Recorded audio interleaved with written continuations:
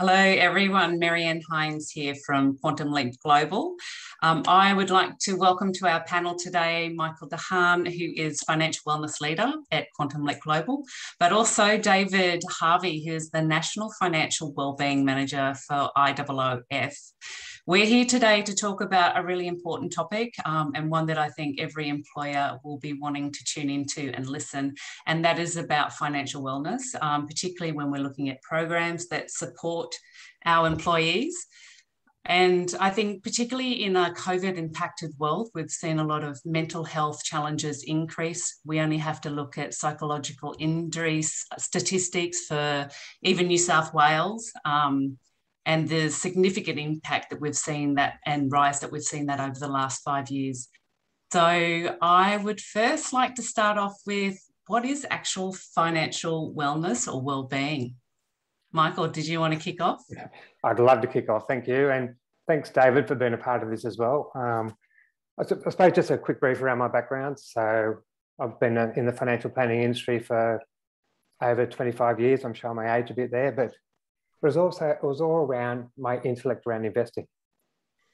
There's nothing around the sort of emotional side of financial well-being and what does that mean? How does that affect your health in regard to your relationship with money? How it affects relationships? So I went down that path so I could help more people.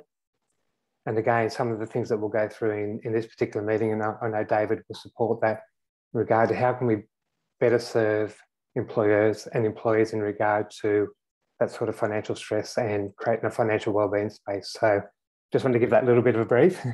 Great, thank you. I wanted to share that so financial wellbeing, I'm going to flip it. So it's very much around that financial stress. Yeah. And financial stress is around your relationship with money. So 90% of the clients, I do a lot of one-on-one coaching, and 90% of my clients that first come to me, they've got anxiety around money. And the research that I've done around the behavioural side around money, the psychological side around money, is very much around that.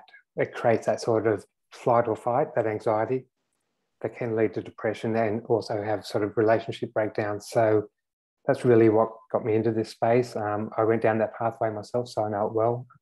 And it was around taking my experience, taking my background and helping other people around their behavioural side. So when I say that, it's really around everyone's got a story. Everyone's got a money story. And it was really how they were brought up around money. Yeah. And a lot of that's subconscious. So a lot of that just forms part of their program.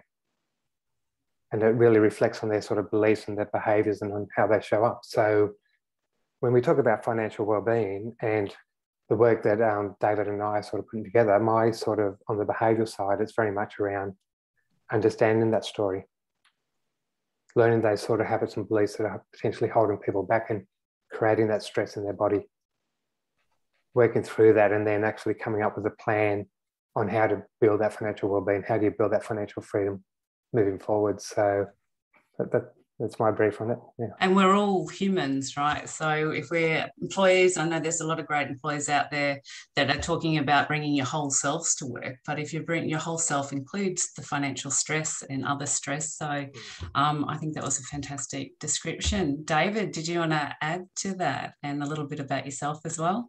Yeah, look, thank you. Similar to Michael, I've been around in the industry for a couple of decades and change. Obviously, Michael and I started as very, very, very young men when we commenced. And I probably break my career into two. The first year was product, and equities and structured products and all that sort of schmancy stuff. But what I noticed is I was further and further and further away from the client. Sort of the higher I worked up those product lists. So I moved into the second part, which is where I am now, which is advice.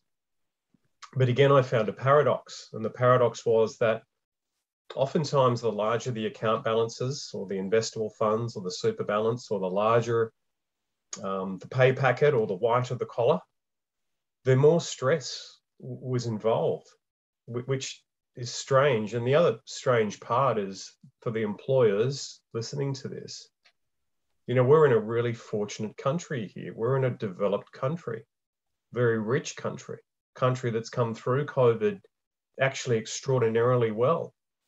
Yet the prevalence of stress has never been higher. Yeah. So for me, financial well-being is about a state of mind. I go to what Michael said earlier around those beliefs.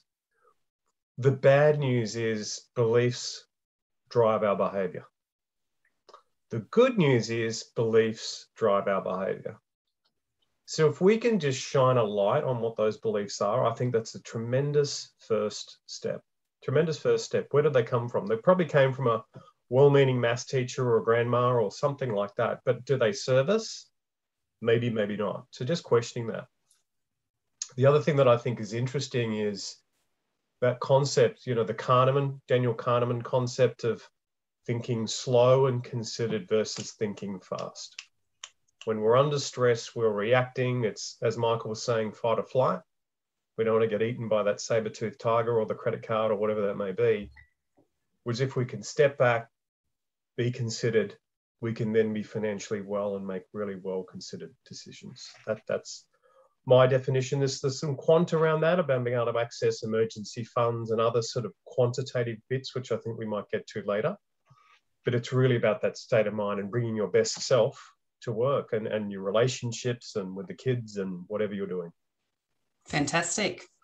And then if we look at this from a corporate employer perspective, like what are some of the things that employers could be doing from, we know that there's employee assistance programs out there. Some corporates do add the financial wellness components. A lot don't, I suspect. So what are some of the things that they can be doing? But also, probably even before that, what are you seeing, given your vast experience in this field? David, I might start with you on that one. Sure. Okay. Look, I've looked at this for, 15 years now and read the research. And again, I mentioned before, I think Australia is very well advanced in a number of different areas. I think we're a little behind in a couple. And when I look to North America, when I look to Europe, the UK in particular, there's some standards there that organisations have. You get your medical, your dental, the whole box and dice. And when I talk to sort of colleagues who work for those companies, that's just de rigueur. That's just, the norm. Yeah. Whereas here in Australia, we tend to focus on, okay, what am I getting paid? What's my bonus? I might look at if there's a group life or group super insurance plan. Maybe I'll value that, little gym card that I get, but that's kind of where it ends. I think pleasingly, though, in Australia, we are seeing things like, mental health initiatives, and it's okay to not be okay. But I think where we're very much behind is in this financial wellness. And I think I know the research shows us that organisations are trying to solve for this. They are trying to solve. But unfortunately, Marianne, they're solving with very big, blunt axes.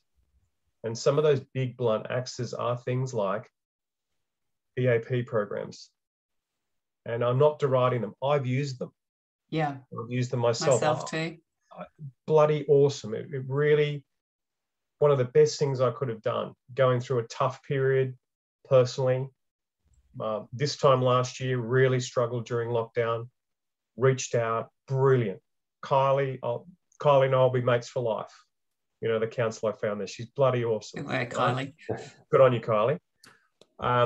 But, I had to get to a particular point of repair before I reached out there, whereas I think there's a wonderful opportunity now, and probably the best opportunity organisations have ever had, by the way, to actually get here, which is prepare their people from a resilience standpoint, from a financial wellness standpoint, from a mindfulness standpoint at the organisational levels. And, rather than waiting to get here. And I think the other thing too, oftentimes when we talk to people, that is, they say, oh, we've got that sorted. We've got a big super plan. Well, superannuation doesn't cut it. Superannuation is about a product. It's about a retirement, and it's valid for that.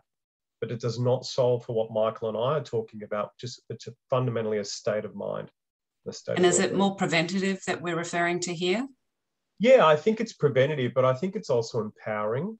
Yeah. I think the other thing too, Marianne, is I would challenge the term financial education and challenge the term financial literacy. Again, which the we hear a lot paradox, of. we hear a lot of, and I think they can be elements of a program, but again, you know, we're talking to very competent people in organizations. They're employed. They're bloody good at what they do, whether they be the director of first impressions or whether they be an HR manager or whether they be an engineer. Or a CEO. Or a CEO. You know, they're very well credentialed, and they must be, because Australian employers in general, you know, are top class, right? So for you to be employed, you are credentialed. You know, you're good at what you do. But does that translate to you being able to manage your own profit and loss statement at home and your own balance sheet at home? And look, there's the other old adage of the plumber's tap's always leaking. So the David Harvey file, unfortunately. I have not heard that one before, but you have now. I have now. That's an old. I'm a boy from a bush, so that's my best mate. David, through school, his dad was the local builder. And for 14 years of knowing David, there was always a tarp over the back of his house because his dad was always preparing everybody else's houses. And not his own. Not his own. You know, so, you know, I think organisationally, it's okay to not be okay in this department. It doesn't mean that you're uneducated. It doesn't mean that you're illiterate. It just means that you've not shone the light here, and maybe some actionable tools, concepts, things that, I mean, the other little thing, and I will stop, but the other little thing is a lot of this is proprietary. And what I mean by that is traditionally financial services organizations have held it here, and you have to come to us and you have to buy something for us or invest in us or whatever, and then we'll give you a snippet of it. Well, let's flip that. Let's give the best of what we can to the individual such that they're empowered to have real conversations around the kitchen table. The kids get on board, the partner gets on board, everybody gets on board, and then the family's financially well. And so is their community and then the organisation in and of itself. Yeah, and I think also a couple of thoughts as you were talking is that, you know, it's not like this is going to be an additional cost for employers, because this is something that has already been spent, but in another way, so more of a reactive support way. Whereas I think what you're proposing here is that we get more proactive with our approach, and it's not just around the tools and you know, the superannuations and investments. It's about addressing those behavioural things that no matter what you put on, build what, you know, walls and that you put up, if the foundation isn't right, it's going to keep, you know, sabotaging it. So I think that you've raised some really good points there. Australian companies last year spent $9 billion on wellbeing. Wow. 9,000 million bucks. Okay. Now, there's a really interesting MetLife study. So MetLife, we've worked with those guys for a number of years ago, and it's mainly North America, but the last half a dozen years it's been here in Australia. And there's some really interesting stats in which they do, surprise, surprise, actually ask employees what they want. What a revelation. Okay, so here we have employers building ivory towers and breakout rooms and cones of silence and fruit none of which we can use in Sydney at the moment. No, newspapers and fruit bar, and I'm not deriding all that, you know, and obviously EAP programs and mental health. Clearly there's an ecosystem of wellbeing there that's been built. But this research actually, you know, surprise, surprise, asked employees what they want. And the number one thing they value are financial tools that they can implement for them, themselves, and their family. It's the number one thing that they value. So that's not being solved for and addressed. Yeah, I think that's a pretty important highlight. Michael, I'd be interested in your insights on what you've seen working with your clients, both individually and from a business corporate perspective. Yeah, no, thanks. And that was a really good summary, David. I quite enjoyed listening to that. And I just want to add to the work that David and I are doing. It's very much around transparency. I want to put out there, and being a part of this industry for so many years, there is a lot of that sort of negative press around product, around commissions, and that can actually, as in the corporate's eyes, go, you're going to come in here and you're just going to flog a product. So they've got a responsibility as a business as well to look after their employees. So the work that we're doing around it, it's purely service focused. So it's purely empowering the employees to look at their situation and give them tips and guidance on how to move forward. And it's not product driven.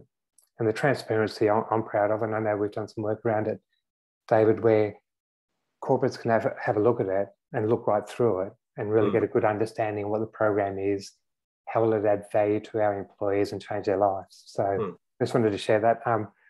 And I do think, Michael, that's actually a really important point, because I know, even though my experience and throughout my career is like that concern around having someone come in around financial wellness and then selling the products has been raised several times. Yeah.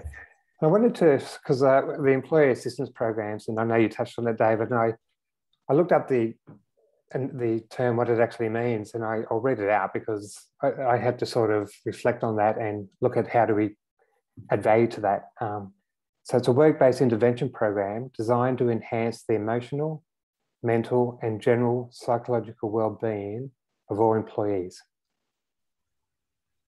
So that's what corporates are looking at, and that sounds great. Imagine if you could deliver all that.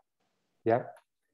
But then I look on the flip side in regard to some of the recent studies from SafeWorks New South Wales, which Marianne would be aware of. But in regard to psychological claims over the last 5 years, it's increased by 53%. Being pre-COVID. Pre-COVID, well. Yeah.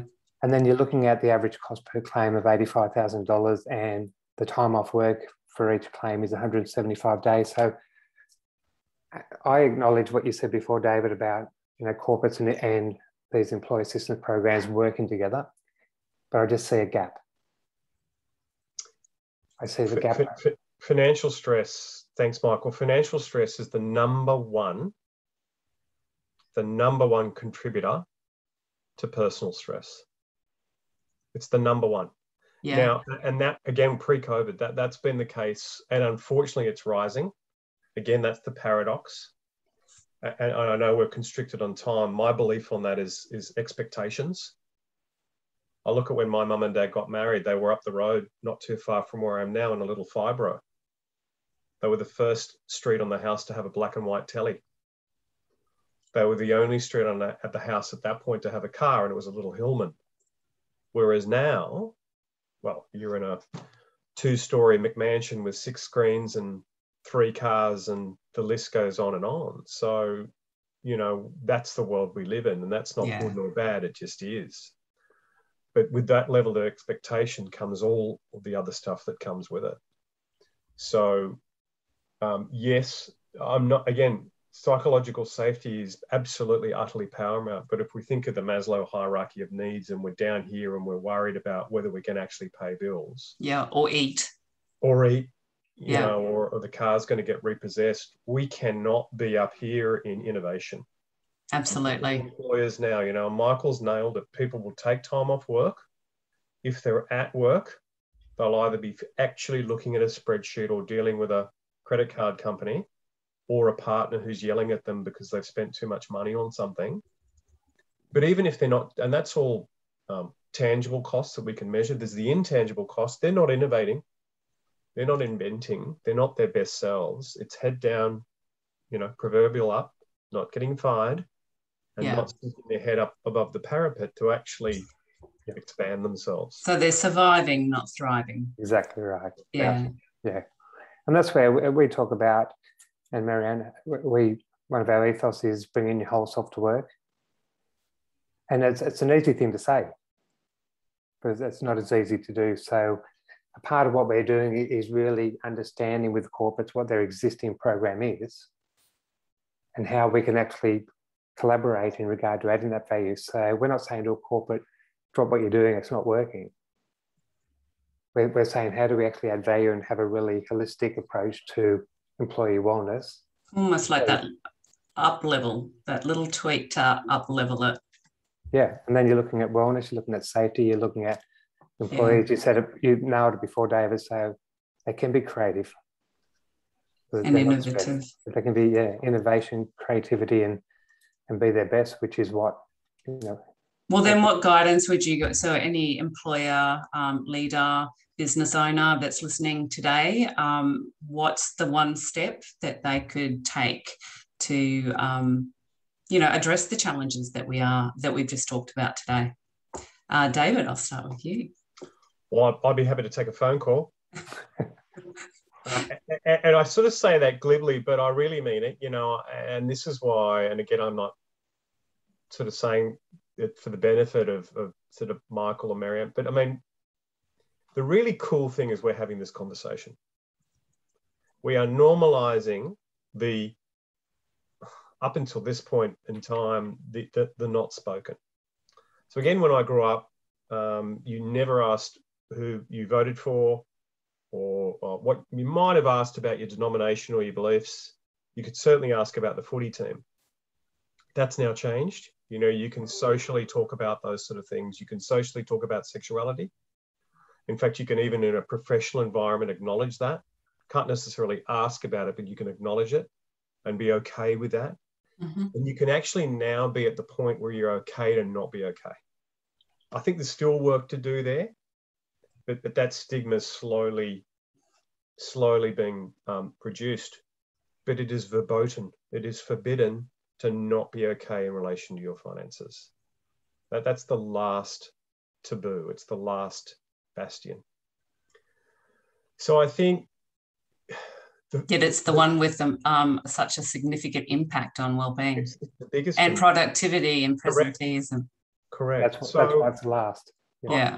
It's why it's, exactly. Because it's the biggest, thank you, Michael. It's and for individuals too, just talking to individuals listening to this, again, it's the big bleeding rhino sitting right in the middle of the boardroom table.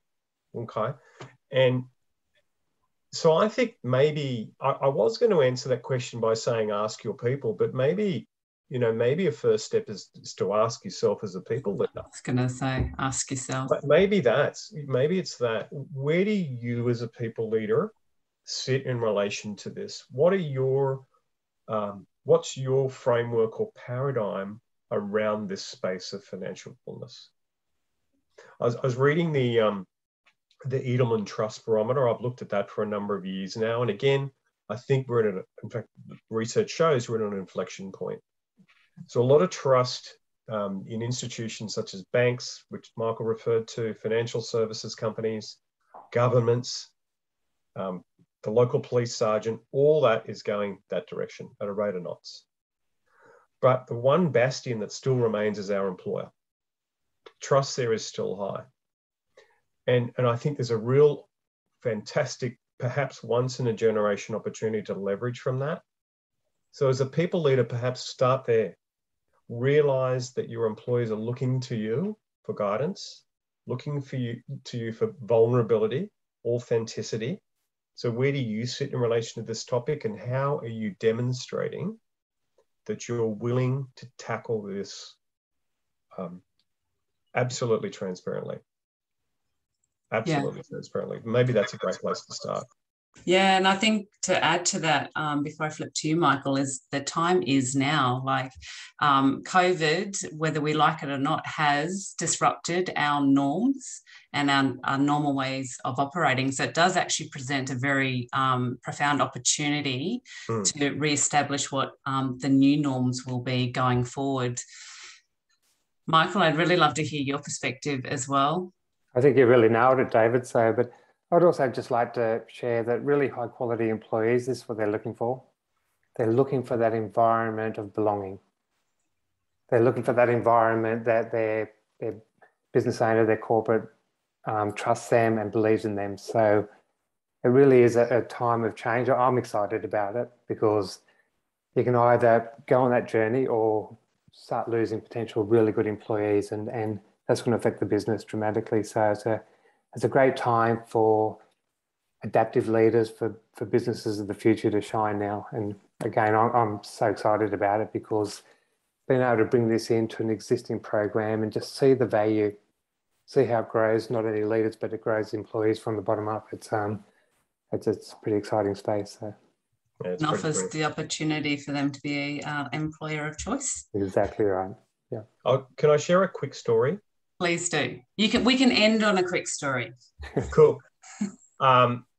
Just one little thing I would say too, just before I get to that, when we think about, for any board members or C-suite listening to this, when we think about ESG, I think from a G, the governance component, Australia does that pretty bloody well, in particular in our industry, the financial services, but again, across other professions. So I think that governance, compliance, tech, because you got to, right? Environmental, thankfully, I think that's now nascent, but still starting to be addressed. And you can measure both of those things. They're measurable. The S is more challenging. How is it that you can measure as an organization your social impact? What are the data points that you can point to? A really successful financial wellbeing program, I think, is an element of that. You can demonstrate that you've moved the dial in relation to financial wellbeing for your people. You can demonstrate that they've embarked on some sort of advice journey of their own, whether it be, logging into the app or having a one-to-one conversation or met Michael or whatever. So I think it's a really interesting opportunity to actually demonstrate that S component. And employees, thankfully, are asking about this now. They're asking, where do you stand in relation to these three things? G is probably hygiene. E and S, I think, are the ways forward. I'll tell you a very quick story. So we worked on this program really hard. I'm really lucky where I work. We've got people that sort of gather around the campfire, and that, campfire's grown and grown and grown. Really smart, dedicated people who want to really lift the financial wellbeing of all Australians. So with that ethos, we first went to some existing corporates. They loved it. They're fantastic. You're adding all this value now. But I'll never forget our first newco. So this is a financial services group, ironically, that we went to. Really smart, tech-heavy group.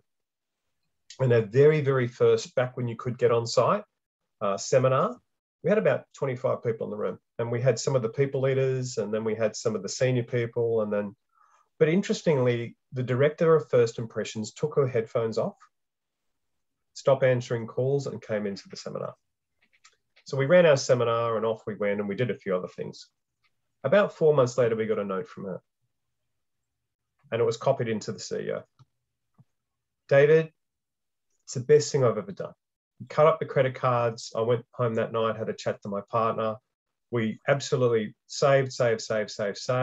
He's put in some money. I put in some money, got a little bit more from elsewhere, and we're buying our first apartment. It's the best thing. Thank you so much. It's the best thing we ever could have done. And I get a little bit of a tear in my eye every time I think about that, because traditional programs never would have interacted with the director of First Impressions.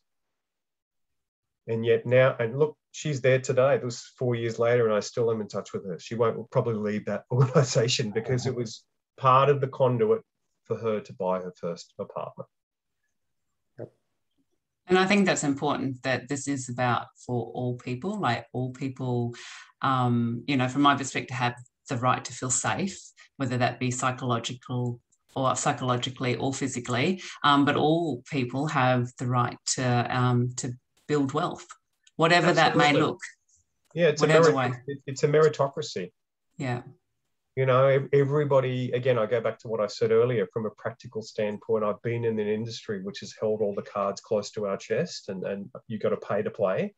Yeah. Let's flip that and give everyone in the organization who wants to, from a meritocracy standpoint. If they don't want to, that's cool.